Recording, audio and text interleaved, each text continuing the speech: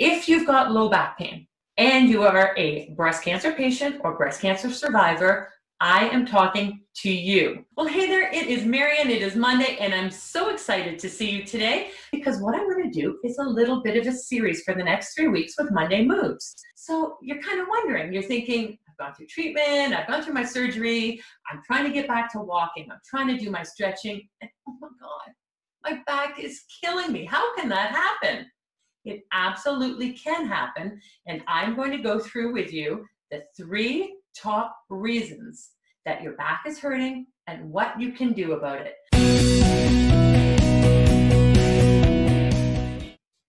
All right, strategy number 1, Monday Moves with Marian. What we are talking about for this series is why your back is hurting and the 3 things that you are going to do to ditch that back pain and get back to the activities you love. So first of all, yes, it's true. Breast cancer patients get back pain. So if you think you're the only one, no, you are not.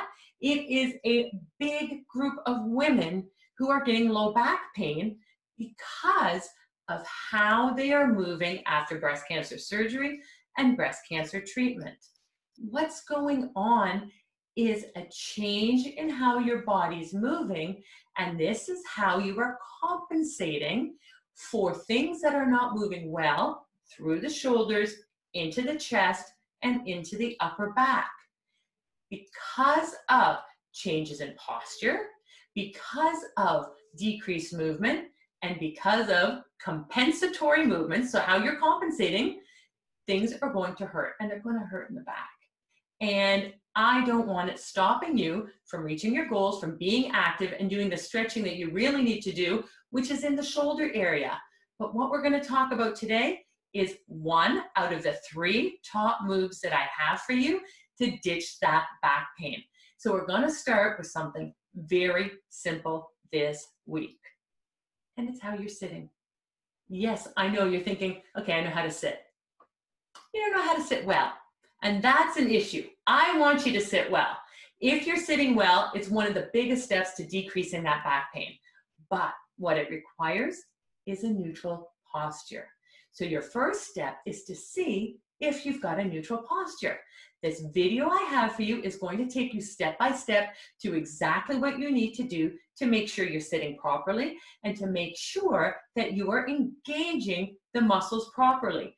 What happens when you compensate is you overuse some muscles and you stop using the other ones. So there's an imbalance. There's sides that are working too hard, the other side that is overstretched and has given up working. And that happens from the core all the way up.